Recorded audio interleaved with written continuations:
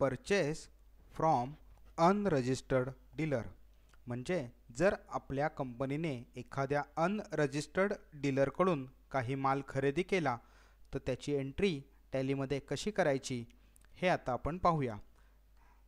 इथं या ठिकाणी आपण एक्झाम्पल पाहूया.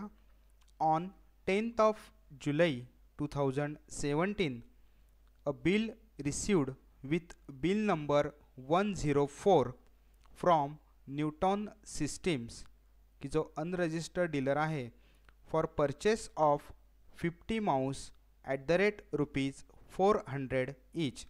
म्हणजे न्यूटन सिस्टीम्सकडून आपण 50 माऊस खरेदी केलेले आहेत 400 रुपयाला एक, याप्रमाणे त्याचा बिल नंबर आहे 104.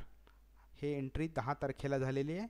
आता या ट्रान्झॅक्शनसाठी आवश्यक असलेली लेजर अकाउंट्स या ठिकाणी आपण तयार करूया. गेटवे ऑफ टॅलीमध्ये अकाउंट्स इन्फो, त्यामध्ये लेजर्स आणि क्रिएट, या ठिकाणी आपण पार्टीचं लेजर अकाउंट तयार करूया. न्यूटन सिस्टीम्स आपल्याला समजण्यासाठी आपण इथं लिहूया unregistered supplier. Sundry creditor, default credit period 15 days. या ठिकाणी आपण ॲड्रेस टाईप करूया Kothrud Pune 411038. Provide bank detail yes, check. Pan number आपण या ठिकाणी टाईप करूया AEJPJ1993E. हे आपण एक्झाम्पल म्हणून या ठिकाणी घेत आहोत.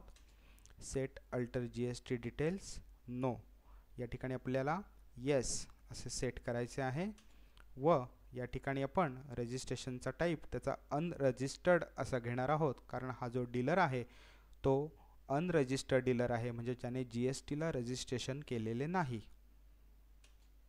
अशा प्रकारे आपण हे अकाउंट तयार केलेलं आहे.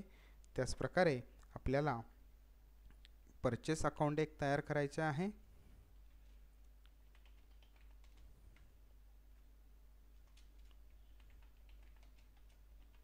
अंडर परचेस या ठिकाणी आपण कुठलीही माहिती भरणार नाही आहे. Type of supply goods. अशा प्रकारे परचेस अकाउंट आपण या ठिकाणी तयार केलेले आहे. आता एस्केप की प्रेस करून आपण पुन्हा गेटवे ऑफ टॅली या मेनूमध्ये यायचे आहे. आता व्हाउचर एंट्री करण्यासाठी या ठिकाणी आपण गेटवे ऑफ टॅली मेनूमधील अकाउंटिंग व्हाउचर्स ही कमांड आपण या ठिकाणी सिलेक्ट करूया.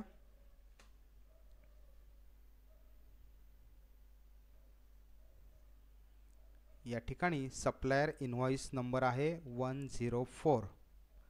याची जी डेट आहे ती आपण डेट घेणार आहोत 10th of July. Supplier number 104, date. पार्टीचं नेम आपण घेणार आहोत इथं न्यूटन सिस्टीम्स अनरजिस्टर्ड सप्लायर. या ठिकाणी त्याची माहिती आपण घेतलेली आहे. त्यानंतर परचेस लेजर घेताना नॉर्मल परचेस अकाउंट आपण या ठिकाणी घेणार आहोत. नेम ऑफ आयटम या ठिकाणी आपण माऊस घेणार आहोत. आपण 50 माऊस परचेस केलेले आहेत 400 ईच, याप्रमाणे आपण 20,000चा माल खरेदी केलेला आहे.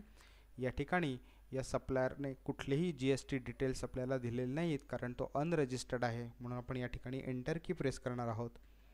व नॅरेशनमध्ये आपण माहिती इथं लिहूया Bing Mouse purchased from unregistered supplier. अशा प्रकारे आपण थोडक्यात एक्सप्लेनेशन लिहून ही माहिती ॲक्सेप्ट करूया. अशा प्रकारे एखाद्या अनरजिस्टर्ड डीलरकडून माल कसा खरेदी करायचा याची एंट्री आपण या ठिकाणी पाहिली. पुन्हा एस्केप की प्रेस करून गेटवे ऑफ टॅली या मेनूमध्ये येणे.